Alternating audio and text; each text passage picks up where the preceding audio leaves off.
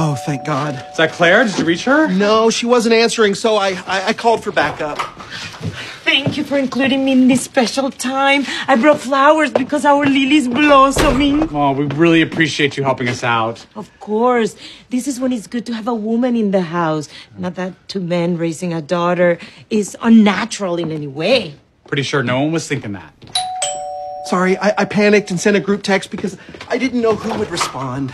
Hey, I brought Lily some pamphlets. Understanding the biology will help make her more comfortable with her menses. Hey, very helpful. Two equally worthy paths. Yeah, gotta say, I'm leaning toward the pamphlet. Hey, how's Lily? Oh, great, more voices. Where is she? She's still locked in the bathroom. And this one is about hormonal fluctuations that can cause radical mood swings. 1 minute you're totally fine, and then the next you're Go home, nerd. Hey, bitch. Haley's here. That's right. And cheer up. You're missing the whole silver lining in all of this. A period is a get-out-of-jail-free card for everything.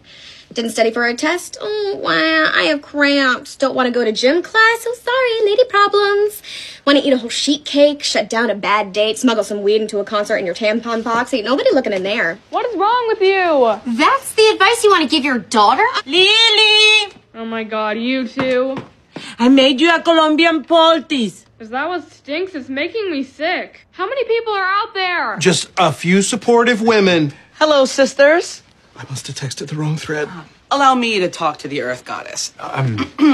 Lily, Step Uncle Manny's here. Cherish this. You've been given the ability to create life. Each cramp, each migraine should remind you. Get the out of here, Manny. Take care, everybody.